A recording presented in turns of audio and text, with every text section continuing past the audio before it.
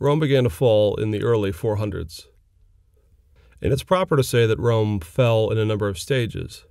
In 405, December 31st, Rome experienced its first major defeat just along the Rhine River.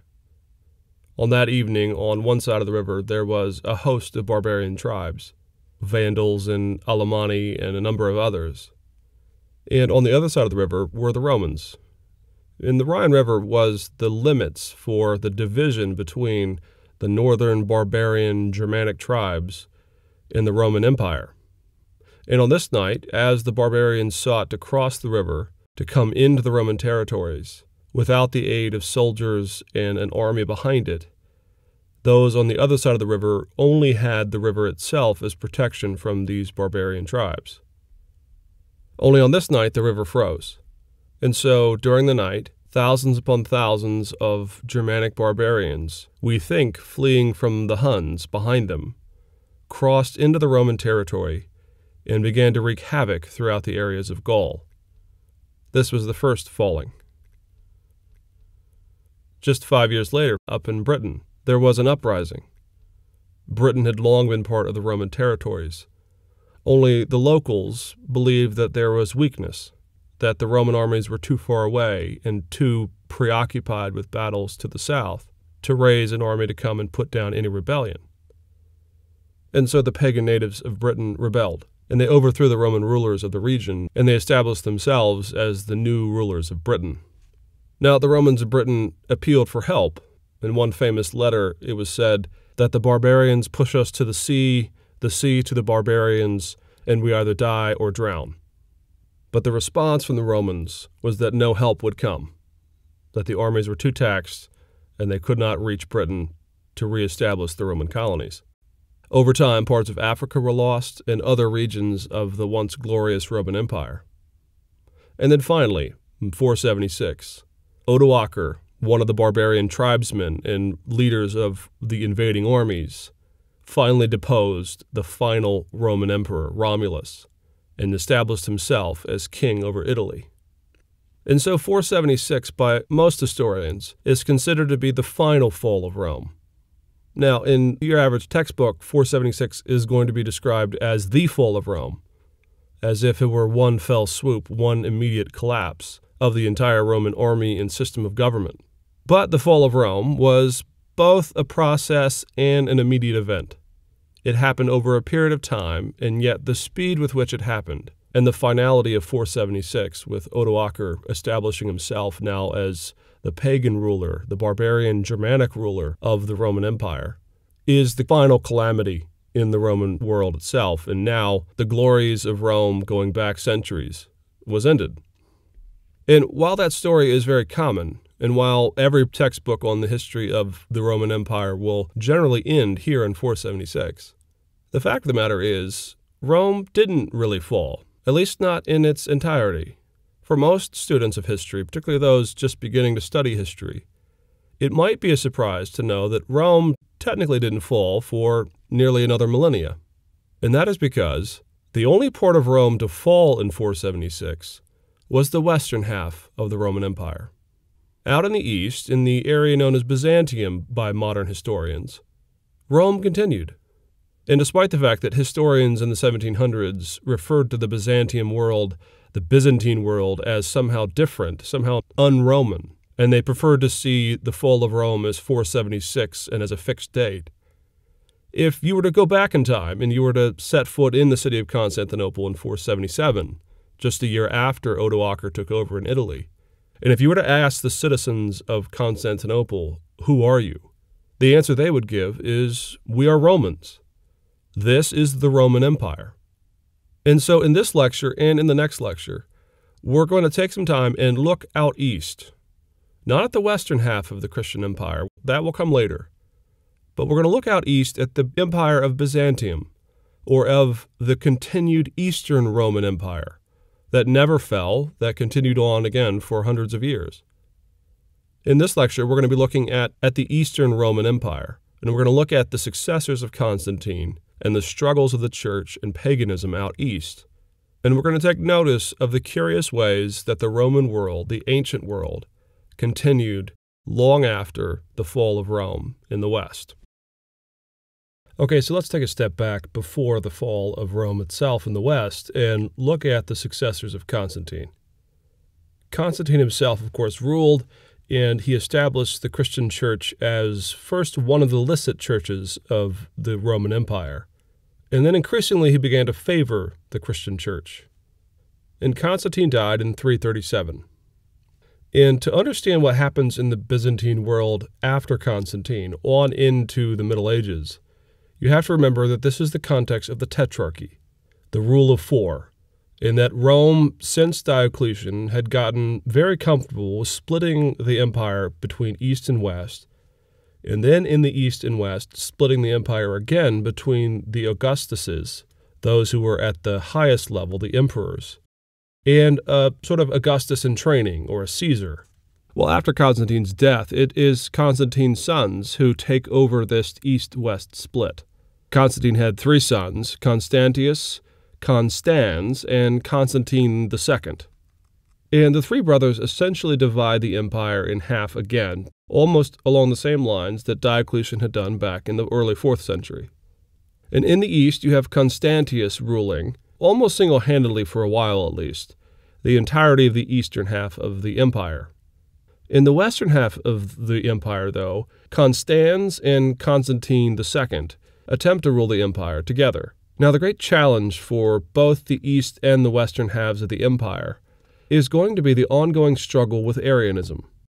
After Constantine had presided over the Council of Nicaea, and after Nicaea had taken a hard stance against the Arian faith, and had offered no real compromise with Arians, Constantine himself took a rather moderating tone with Arians.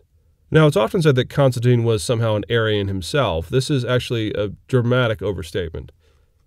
What Constantine does not want is for the Christian world to tear itself apart. And while Constantine himself is not a great lover of Arius, and while he supports those who are generally opposed to Arianism, what Constantine over and over again refuses to do is to take a hard stance against Arianism. He doesn't depose Arian bishops, he doesn't exile them, he doesn't put them under the ban. None of these things happened under Constantine. And the Nicene faith, in general, comes home to roost, in particular in the West, in a very strong way. The papacy, or the Bishop of Rome, and many of those in the West were strong supporters of an undiluted Nicene faith. They wanted nothing to do with Arianism. They wanted no compromise whatsoever in the West. In the East, however, and you see this again and again with the emperors, in the East, the bishops really do have a bit of a moderating tone with Arianism. There is a position that historians today call semi-Arianism, in which they describe the son's relationship with the father as being similar. Now, you'll recall in our discussion of Arianism in our last lecture under Constantine, that perhaps the best way to understand Arianism is to draw this line and call it the creator-creature distinction. And on the one side you have God, and on the other you have everything else, frankly. And of course, Arianism puts the Son on the creature side, that the Son is somehow created, that even if he's exalted, even if he is God-like, he is still not fully God, not in the sense that the Father is fully God. Well, that's full Arianism. Semi-Arianism tried to come up with a compromise in the sense that they wanted to preserve the uniqueness of the Father as the source of the Trinity. And so they like to describe the Son's relationship with the Father as being similar. And people of this moderating position believed that they could kind of have both at the same time, that they could believe that the Son was exalted, that he was on the divine side, that whatever he was in his essence was similar to the Father. But they also felt that that preserved something unique about the Father himself. Now, of course, the Nicene faith had rejected this entirely. But in the East, repeatedly, the emperors of what would become the Byzantine Empire again and again support semi-Arian positions, or a moderating Arian position. And Constantius, out in the East, is this type of emperor.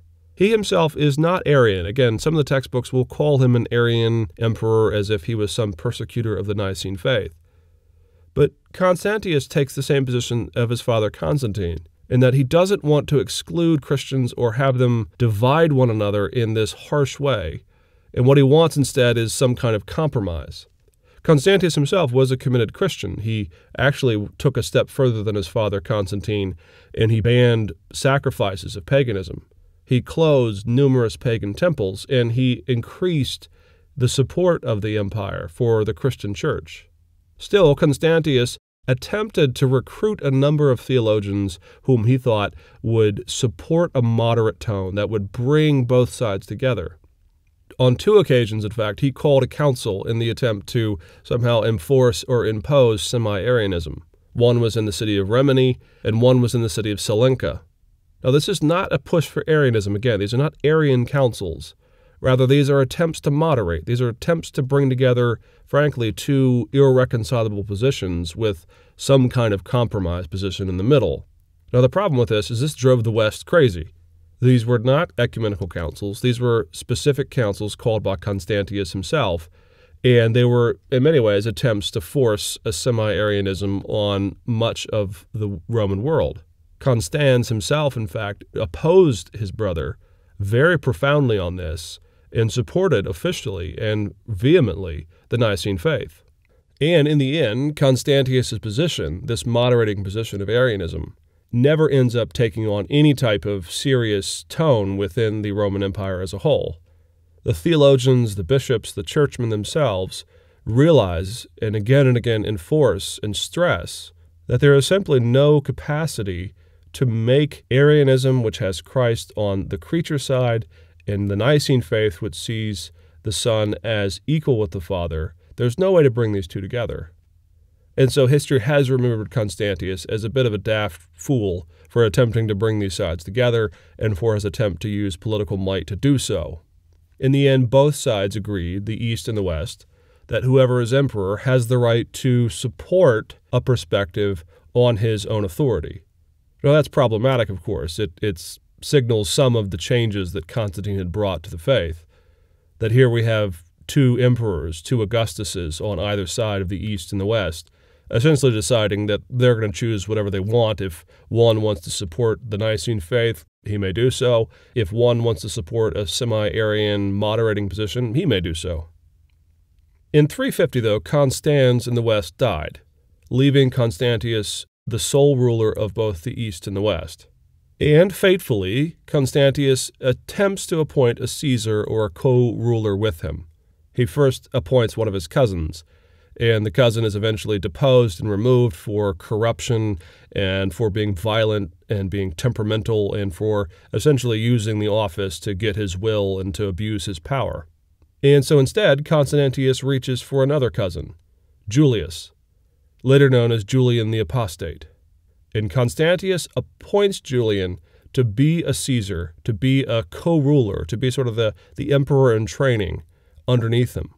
And Julian the Apostate, as he would come to be known, is a vital figure for the Roman Empire as a whole. Again, this is before the West has fallen.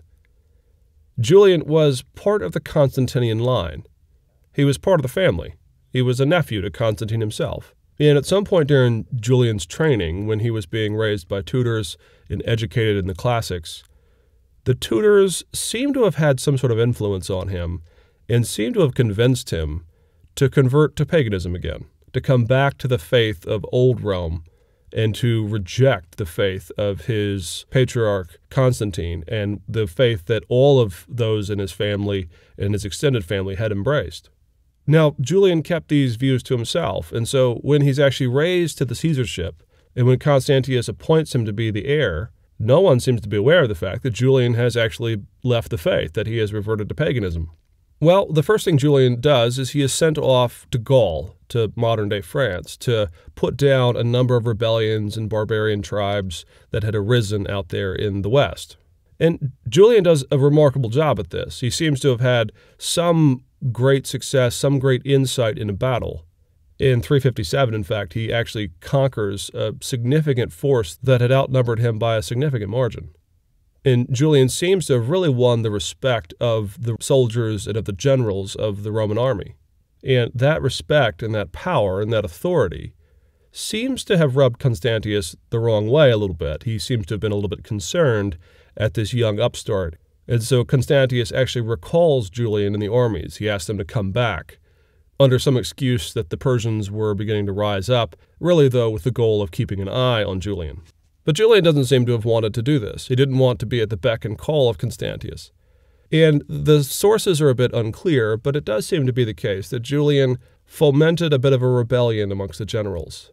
And we've seen this a number of times in our lectures. The generals, the army, doesn't like what an emperor or an Augustus has declared, and so they issue a civil war, and they declare someone of their ranks to be the new emperor. And that's exactly what they do. In 360, in the city of Paris, Julian is proclaimed to be the Augustus of the East and the West, and now there is a civil war. And Constantius mounts an army and begins to proceed to meet Julian on the battlefield, and Julian takes his armies and he proceeds to move to the east. And as they come together and as they are about to clash in a civil war in the area of the Balkans today, as it turns out, Constantius simply dies of natural causes. And one of the last things Constantius does is he concedes to Julian and he appoints him to be the rightful heir to the throne. And so Julian comes to the throne not by war, though he attempted to do so, but actually by the rightful succession. And what is interesting is it is at this point in 360 that Julian finally comes out as a full pagan. He announces that he is not a Christian, that he will not continue the policies of his fathers or of his cousins, and that he is now about the idea of restoring Rome to its pagan glories. Now, the personality of Julian is actually a pretty interesting case study. His ideas of paganism were really idiosyncratic. Julian was actually significantly intellectual. He was something of a Neo-Platonist. He had lots of philosophical ideas. He actually liked to think of himself as a philosopher king. One of the more interesting things he does is he grows this great big philosophical beard. He attempts to sort of put himself out there as some kind of philosopher. And of course, for a long time, if you were an emperor of Rome, you either had a clean-shaven face, as the ancient Roman rulers did, or you had a close-cropped beard. You kept it tight. Well, Julian grew apparently this nice, monstrous beard. And as it turns out, he had a lot of people who criticized him for this, generally for his sort of arrogant tone of being this philosopher. And so actually one of the more interesting things Julian does is he writes a book defending his choice of a beard. The book is called The Beard Hater. And it's Julian defending himself, kind of poking fun at those who have raised some issue with him growing this beard, and really setting out an epitome of what he is attempting to be as a philosopher king. And Julian does more than this, though. He begins to reestablish the pagan sacrifices in the Roman Empire. At one point, in fact, he actually leaves Constantinople and moves to the city of Antioch. Antioch was still a pretty strong bastion of paganism. There were still major temples there, one to Apollo, one to Daphne, and Julian seems to have been quite sick of the overt Christian faith of Constantinople, and so he moves to Antioch. And Julian rolls back a number of other features for the Christian church. He withdraws state support for churches and for buildings and for the salaries of the priests and the bishops. In a few cases, he takes land that had been formerly pagan, that had been given to a Christian church or to a Christian bishop, and he restores it to the pagan world. And whenever the bishops complain, Julian's response is that he didn't think the church needed all these things, that he was actually quite surprised that those who follow a humble servant of Nazareth seem to be ill-equipped to deal with a life of poverty. And Julian does other things as well to support paganism and to reject Christianity. At this time, there was actually a great deal of fighting and rioting between pagans and Christians. And Julian took the unique tactic of whenever a pagan mob rioted and killed a number of Christians, that he simply gave them a reprimand, or he simply told them that they ought to not do this next time and no real prosecution would occur. However, if Christians rioted or if Christians did anything suspicious, if a pagan temple went ablaze, even if it went ablaze for natural causes, then the Christians would come under intense scrutiny, and Julian would attempt to sort of ferret out who had done any of this, even if no one was really to blame. And so Julian was, at least to the Christians, very unpopular. What is surprising, though, is that Julian was really unpopular with everybody. The pagans themselves didn't really seem to like him. And there are a number of reasons for this. One of the principal reasons why Julian is unloved by the pagans is that Julian is unwilling to take on the glorified, the exalted status of the emperors that had gone before him, that he refused to be glorified and separated, that he himself, for example, on a number of occasions, would perform animal sacrifices as a pagan. This, most pagans thought, was demeaning to the emperor. And more importantly, Julian's faith is really that of a prodigal, of a black sheep, you might say. Julian's attempt to restore paganism was not based so much on the fact that he was inherently pagan from his youth, but rather he's a pagan by conversion. And again, Julian's tone and the way he snarks and the way he engages with the Christian church and the ways that he supports paganism in these idiosyncratic ways, while perhaps genuine, always seem to have a tone of not really being from a pagan side of him, but rather being from an anti-Christian side of his personality. He seems to want to kind of stick it to his family, to stick it to those who had raised him Christian. He seems, for example, to really know a great deal about Christianity, and he seems to know exactly how to attack it. He knows its weak points. For example, one of the things Julian does that, from an attack standpoint, is actually a bit of a masterstroke, is that Julian lifts the, at least on paper, Nicene faith as the prerequisite for understanding the Christian faith. And he actually decrees that all versions of the Christian faith need to be given equal footing and need to be allowed to thrive and to have their own churches and their own bishops right alongside the Nicene bishops. And what he's doing here is he's attempting to get the Christian church to tear itself apart, just as Constantius sought to get compromise out of the bishops so that all the Christians can, at least on some level, live together. Julian's move in this kind of devious way is an attempt to force the Christian church to tear itself apart by just sort of taking the restrictions off and just letting them go at it against one another. In the end, Julian, though, ruled only for about 2 years. In 363, the Byzantine Empire again rose up, and Julian mounted an army and moved east to attack them. And the battle seemed to be going well, but during one of the retreats, they had to flee in haste. And Julian was wearing light armor, and at one point a spear drove him through the midsection, and after a couple of days of intense pain, he perished. Now, what's interesting about this story is, one, it brings to an end the last ever Roman pagan emperor. From this point on, any emperor of both the East and the West, but after the West falls, in particular the Byzantine Empire, there will never again be a pagan ruler over the Roman world. Julian is the last. But even more importantly is who threw the spear. There seems to be some sort of conspiracy here, because initially it was believed that the Sassanids had gotten close enough to Julian to throw a spear that took his life. But within a couple of years, it was blamed on the Christians, that some Christian in the army had turned round during the retreat and had stabbed him through with a spear, and therefore it was the Christians who were to blame for killing the last pagan emperor.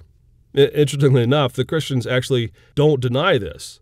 Now, there's no evidence for this, but the Christians actually kind of take some glory in this. They say, yeah, we killed him. We took him out. We took this pagan out, this last emperor. And there's even an apocryphal story of St. Mercurius, who had actually lived long before during the Decian persecutions. And the story is that one of the bishops was praying before a statue to Mercurius, and he was praying to God, asking that Julian would not be allowed to come back. And according to the legend, the statue, which had Mercurius holding a spear, because he was a saint who had at times served in the army of Rome back a century before, that the statue disappeared on the day that Julian died, and then during the prayers, the statue reappeared with a bloody tip on it, indicating that the saint had somehow materialized out in the east and had stabbed the emperor and then rematerialized as a statue. These kinds of things. And it doesn't seem to be the case that the Christians did do this, but it does show the extent to which Christians were hostile to Julian. That when the rumors began to spread that the Christians were to blame, they didn't deny it, and for a while they kind of gloried in it. They thought that they had slayed a tyrant, in keeping with how some of the Old Testament Jews had slain a tyrant over Israel. But in this way, the last pagan ruler of Rome dies. Well, with the death of Julian, we now move into a later stage, a new dynasty in the Byzantine world. And the man that is elected next to the throne is a man by the name of Valentinian. And Valentinian had been an army tough. He had been a valiant soldier and a general. And the army, now having lost its emperor, having lost the last of Constantine's family line, decided to vote Valentinian into the office of emperor. And with the coming of Valentinian, we have another set of brothers who divide East and West, and who, again, embody the difference between the Western, strongly Nicene faith and the Eastern desire on some level by the emperors to seek a compromise on a sort of semi-Arian position. Valentinian takes the West, and he is strongly Nicene, and he appoints his brother Valens to be the ruler of the East. And again, the two brothers square off, and at least in general, they don't agree. They don't see eye to eye on the subject of the strict observance of the Nicene faith. By and large, though, unlike Constantius and Constans, Valentinian and Valens don't attempt to call councils or to impose any of these things from the top down, at least not in the same way that it was done under Constantius. They focus a little bit more on securing the borders, on fighting against Germanic barbarians, and the like. However, with the passing of Valentinian and Valens, there arose to the throne one of the last great single emperors over both East and West, and that man was Theodosius. Theodosius will be the last emperor to ever attempt or ever to have claim at the same time over both East and West. Going forward, it'll either be a divided empire, or in a very short period of time, the western half of the empire will fall, and so therefore there is only the Eastern emperor. And Theodosius is remembered for a number of things, but the most important of which that he is remembered for is the extent to which he drastically and dramatically enforced the Nicene faith. Theodosius really is a turning point. If Constantine and his successors had mingled church and state, Theodosius sees his role as really the enforcer of Nicene orthodoxy. And the reason for this comes as a result of the fact that Theodosius comes under the sway of a very famous early church bishop by the name of Ambrose of Milan. And the story of their relationship comes from the fact that Theodosius, early in his reign, had put down a revolt and a rebellion in the city of Thessalonica.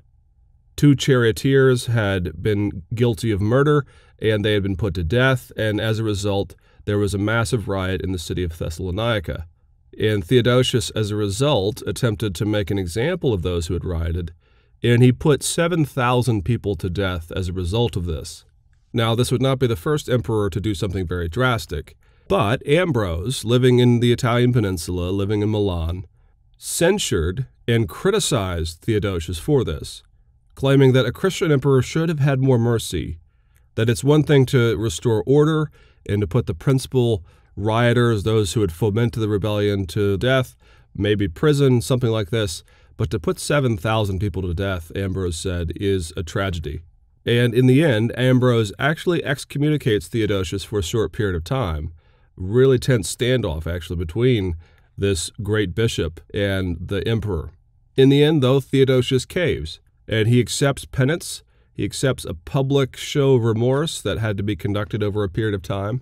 And as a result, Theodosius comes increasingly under the sway of Ambrose's tutelage, under Ambrose's opinions.